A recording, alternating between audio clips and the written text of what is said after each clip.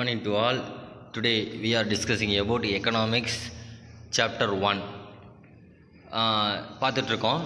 Next topic socialist economics பார்க்க போகிறோம். Socialist economy பார்க்க போகிறோம்.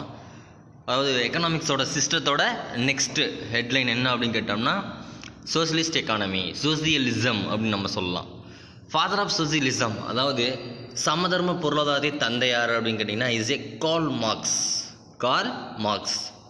இங்கே 1 மார்க் வரும், நோட் பண்ணிக்கோங்க. அடுத்தது socialism refer to a system of total planning. அதாவது இது எதை பற்றி சொல்கிறாங்க அப்படின்னு கேட்டிங்கன்னாப்பா, இதோட சிஸ்டம், இதோட முறைகளை பொறுத்த வரைக்கும் அதாவது திட்டமிடுதலை பற்றி, ஒட்டு மொத்தமாக திட்டமிடுதல் பற்றி சொல்லக்கூடியதாக இருக்குது. சிஸ்டம் ஆஃப் டோட்டல் பிளானிங் சொல்லுவாங்க. சரி, இதோடைய ஓனர்ஷிப் யார் அப்படின்னு பார்த்தோம்னா பப்ளிக் ஓனர்ஷிப். இதோடைய ஓனர்ஷிப் யார், உரிமை யாருக்கிட்ட இருக்குது அப்படின்னு கேட்டிங்கன்னா இது பப்ளிக், பொது உடைமை அப்படின்னு நம்ம சொல்லுவோம். Socialism is defined as a way of organizing a society in which major industries are owned and controlled by the government அப்படின்னு நம்ம சொல்கிறாங்க. அதாவது இந்த கவர்மெண்ட்டை பொறுத்த வரைக்கும் எக்கனாமிக் ஆக்டிவிட்டீஸ் இருந்தாலும் சரி, இதை ஆர்கனைட் பண்ணுறது யாருன்னு கேட்டிங்கன்னா சொசைட்டி, ஒரு சோசியலிசம் நம்ம சொல்லுவோம். அதாவது மேஜர் இண்டஸ்ட்ரீஸ் இருக்குல்ல, அப்போ அந்த இண்டஸ்ட்ரி ஓன்டு, இது யாருக்கு உரிமையானதாக இருக்குது, கண்ட்ரோல் பண்ணுறது யார் அப்படின்னு கேட்டிங்கன்னா கவர்மெண்ட் மீன்ஸ் அரசு அப்படின்னு நம்ம சொல்லலாம். A socialist economy is also known as socialist economics known as என்ன நம்ம சொல்லுவோம்னா சமதர்ம பொருளாதாரத்தை பிளான்டு எக்கானமின்னு சொல்லலாம். பிளான்டு மீன்ஸ் திட்டமிடப்பட்ட ஒரு பொருளாதாரம் சொல்லலாம். R command economy, command means கட்டளை பொருளாதாரம். உங்களுக்கு கொஷின்ஸில் பார்த்தீங்கன்னா what you mean by planned economy, what you mean command எக்கானமின்னு question கேட்கலாம். ஓகேவா? வாட் யூ மீன் சோசியலிசம்னு கேட்கலாம். எப்படி கேட்டாலும் ஆன்சர் ஒன்று தான் உங்களுக்கு. சரியா? இதுக்கான நேம் 1 மார்க்ஸில் கேட்கலாம். பிளான்டு திட்டமிடப்பட்ட பொருளாதாரம் என்றால் என்ன, கட்டளை பொருளாதாரம் கமாண்ட் எக்கானமினா என்ன அப்படின்னு சொல்லி கேட்பாங்க. இந்த நோட் பண்ணிக்கோங்க. இது தான் கார்ல் மார்க்ஸ். இவர் தான் கார்ல் மார்க்ஸ், ஃபாதர் ஆஃப் சோசியலிசம்னு சொல்லுவோம். இன் ஏ socialist economy all the resources our own and operate by the government. Socialist எக்கானமிக்ஸை பொறுத்த வரைக்கும் இங்கே இருக்கக்கூடிய வளங்களை என்ன பண்ணுறாங்கன்னா உரிமையானது எல்லாமே கட்டுப்படுத்தி ஒழுங்குபடுத்துறது யார் அப்படின்னு கேட்டிங்கன்னா கவர்மெண்ட் தான் நம்ம சொல்லுவோம். சரி, இவங்களுடைய மோட்டிவ் என்ன? இவங்களுடைய மோட்டிவ் மீன்ஸ், அதாவது என்ன நம்ம சொல்லுவோம், இவங்களுடைய மோட்டிவ்னா என்ன அர்த்தம், நோக்கங்கள் அப்படின்னு பார்க்குறோம். நம்ம நோக்கம்னா என்ன அப்படின்னு கேட்டிங்கன்னா main motive behind all economic, அதாவது பப்ளிக் வெல்ஃபேர் தான். பப்ளிக் வெல்ஃபேர் மீன்ஸ், பப்ளிக் வெல்ஃபேர்னால் பொது நலம், மக்களுக்கு எதாவது செஞ்சு கொடுக்கணும் அப்படிங்கிறத இவங்களுடைய நோக்கமாக இருக்குது. ஓகேவா? பப்ளிக் வெல்ஃபேர் மோட்டிவ் நம்ம சொல்லுவோம். த மெயின் மோட்டிவ், முக்கியமான ஒரு குறிக்கோளாக இருக்குது அப்படின்னு சொல்கிறாங்க. Behind all economic activities it aim at equality in the distribution of income and wealth. அதாவது இவங்க என்ன பண்ணுறாங்க, இவங்க சோசியலிசத்தை பொறுத்த வரைக்கும் என்ன பண்ணுறாங்கன்னா அவங்க வரக்கூடிய இன்கம் என்ன பண்ணுறாங்க, டிஸ்ட்ரிபியூட் பண்ணுறாங்க, பகிர்ந்து கொடுக்குறான். எப்படி டிஸ்ட்ரிபியூட் பண்ணுறான், எல்லாத்துக்கும் அங்கே இருக்கக்கூடிய வெல்த்தாக இருந்தாலும் சரி ஈக்குவல் ஆப்பர்ச்சுனிட்டி ஃபார் ஆல், எல்லாத்துக்குமே சமமான முன்னுரிமை கொடுக்குறாங்க, வாய்ப்புகளை கொடுக்குறாங்க. காரணம் என்ன அப்படின்னு கேட்டிங்கன்னா ஏற்றத்தாழ்வு இருக்கக்கூடாது, இன்இக்வலிட்டிஸ் இங்கே இருக்கக்கூடாது. அப்போ எல்லோரும் ஈக்குவலாக நினைக்கிறாங்க, சமமாக நினைக்கிறாங்க.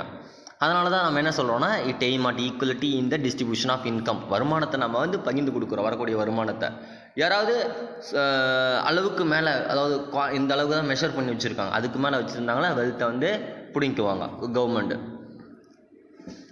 அப்போ Russia, China, Vietnam, Poland, Cuba R examples of socialist economics. அதாவது எக்கனாமிக்ஸ்னால் கண்ட்ரீஸ்ன்னு நம்ம சொல்லுவோம். கண்ட்ரீஸ்னால் நாடுகள் அப்படின்னு சொல்லுவாங்க. அதாவது இவங்க சமதர்ம பொருளாதார நாடுகள் என்ன அப்படின்னு கேட்குறாங்க. ஓகேவாப்பா?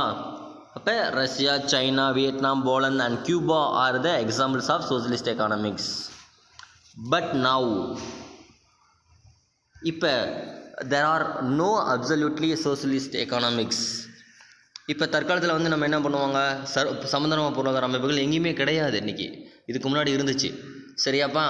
சரி, கமாண்ட் எக்கானமி பாருங்கள், அந்த ஒரு பாக்ஸில் கொடுத்துருக்காங்களா. கமாண்ட் மீன்ஸ் கட்டளை பொருளாதாரம். இதெல்லாம் நம்ம என்ன சொல்லலாம் அப்படின்னு கேட்டிங்கன்னா completely determine the control by the central authority. மைய அமைப்பு தான் என்ன பண்ணுறாங்கன்னா கண்ட்ரோல் பண்ணுறாங்க. சரியாப்பா? இங்கே இருக்கக்கூடிய ப்ராப்ளம்ஸை என்ன ப்ராப்ளம்ஸ், இதுக்கான சொல்யூஷன் கொடுக்குறாங்க. வாட் யூ ப்ரொடியூஸ், என்ன உற்பத்தி பண்ணலாம், ஃபுட் ஆர் வெப்பன், ஃபுட்டாக உற்பத்தி பண்ணலாமா இல்லை வெப்பன் ப்ரொடியூஸ் பண்ணலாமா, மோர் ஃபுட் ஆர் லெஸ் வெப்பனா, இல்லை மோர் வெப்பன் லெஸ் ஃபுட்டா, இந்த மாதிரி கொஷின் வந்துக்கு ஆன்சர் நம்ம பண்ணணும். அடுத்து ஹவு டு ப்ரொடியூஸ், எப்படி ப்ரொடியூஸ் பண்ணலாம், தெர்மல் பவர் மூலிமா ப்ரொடியூஸ் பண்ணலாமா, இல்லை வந்து ஹைட்ரோ பவர் மூலமா எலக்ட்ரிசிட்டி ப்ரொடியூஸ் பண்ணலாமா, இந்த மாதிரி கொஷின்ஸு. ஓகேவாப்பா. அடுத்தது for whom to produce, whom to யாருக்கு உற்பத்தி பண்ணலாம், ரிச் பீப்புளுக்கா, அதாவது செல்வந்தருக்கா, இல்லை புவர் பீப்புள்ஸ்க்கா, ஏழை மக்களுக்கா, மோர் பீப்புள் என்ன பண்ணுறோம் ரிச்சுக்கா, இல்லை லெஸ் புவர் பீப்புள்ஸ்க்கா, இல்லை மோர் புவர் பீப்புளா, இல்லை லெஸ் ரிச் பீப்புளுக்கா. அப்போ இந்த மாதிரியான ப்ராப்ளம்ஸை வந்து நம்ம எடுத்து படிக்க வேண்டியதாக இருக்குது. கமாண்ட் எக்கானமியில் கட்டளை பொருளாதாரத்தில் இந்த மாதிரியான ப்ராப்ளம்ஸ் வரக்கூடியதாக இருக்கும். அதை வந்து நம்ம சொல்யூஷன் கொடுத்து தீர்த்து வைக்கக்கூடியதாக இருக்குது அப்படின்னு சொல்கிறாங்க. சரியா? சரி, அடுத்தது நெக்ஸ்ட்டு ஃப்யூச்சர் ஆஃப் சோசியலிசம், சமத்துவ பொருளாதார அமைப்பின் இயல்புகள் வந்து பார்க்க போகிறோம். Public ownership of means of production, உற்பத்தி மூலம் வந்து பொது உரிமை வந்து கொடுக்குறாங்க, பொது உரிமம் கொடுக்குறாங்க, ஓனர்ஷிப். அப்போ all resources are owned by the government. It means that and all factor of production as licensed and managed by the public authority. இங்கே இருக்க என்ன பண்ணாங்கன்னா எல்லாமே தேசியமயமாக்கப்பட்டு இப்போ வந்து உரிமை வந்து ரைட்ஸ் வந்து அவங்கக்கிட்ட இருக்கும், கவர்மெண்ட்டிட்ட இருக்கும். அதை வந்து கண்ட்ரோல் பண்ணி கொண்டு போகிறது கவர்மெண்ட்டு தான். சரியா? பப்ளிக் அத்தாரிட்டி, இதோட உரிமை வந்து இவங்களுக்கு தான் இருக்குது. அரசால் வந்து என்ன பண்ணுவாங்க, தேசியமயமாக்கப்பட்டு நிர்வகிக்கப்படுது அத்தாரிட்டி. சரியா? சரி, அடுத்து நெக்ஸ்ட்டு சென்ட்ரல் பிளானிங் அத்தாரிட்டின்னு சொல்லுவாங்க, மைய திட்டக்குழு. Planning is integral part of socialist economy. The system all decision R undertake by the central planning authority. அப்போ மைய திட்டமிடுதல் அப்படிங்கிறது இந்த சமத்துவ பொருளாதாரம் சோசியலிஸ்ட் எக்கனாமிக்ஸில் என்ன பண்ணுறாங்கன்னா, இதை வந்து இன்டெக்ரல் மீன்ஸ் ஒருங்கிணைந்த ஒரு பகுதியாக இருக்கக்கூடியதாக இருக்கும். அதாவது இன்டெக்ரல் மீன்ஸ் ஒரு ஒருங்கிணைஞ்சிருக்க, ஒரு கோஆர்டினேட் பண்ணக்கூடியதாக இருக்கும் எல்லாத்தையும். இப்போ எக்ஸாம் என்ன நம்ம சொல்லலாம் அப்படின்னு கேட்டிங்கன்னா, ஃபஸ்ட்டு ஒரு ஸ்கூல் இருக்குது அப்படின்னா பிரின்சிபல் அப்புறம் டீச்சர்ஸ்க்கு அப்புறம் ஸ்டூடெண்ட்ஸ், அதுக்கப்புறம் கீழே கூடியவங்க. இப்போ ஆர்டராக வரக்கூடிய இதை இன்டெக்ரல் பார்ட் ஆஃப் அப்படின்னு நம்ம சொல்கிறோமா, இன்டெக்ரல் பார்ட்னு சொல்கிறோமா, அதே மாதிரி தான் இங்கேயும். ஓகேவாப்பா? சரி, அடுத்தது next maximum social benefit, social welfare, the guiding principal behind all economic activity, investment R plan in such way that the benefit and R distribute to the society at large. அதிகபட்ச சமூக நலன், மேக்ஸிமம் சோசியல் பெனிஃபிட் தான் பரவாயில்லன்னு எதிர்பார்ப்போம். Government நம்ம என்ன பண்ணோம், நிறைய வெல்ஃபேர் எதிர்பார்க்குறோம், எதிர்பார்க்குறோம். அப்போ அந்த வெல்ஃபேர் வந்து என்ன பண்ணுறாங்க, அவங்க வழிகாட்டக்கூடிய ஒரு கைடிங் பிரின்சிபல்னு சொல்லுவாங்க, வழிகாட்டக்கூடிய ஒரு கொள்கையாக இருக்குது.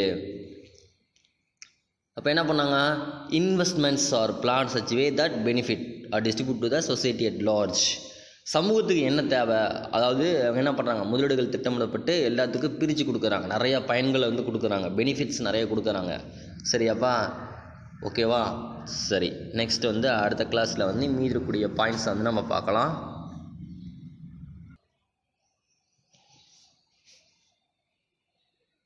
தேங்க்யூ. நெக்ஸ்ட் கிளாஸில் பார்க்கலாம்பா மீதி. பாய். தேங்க்யூ.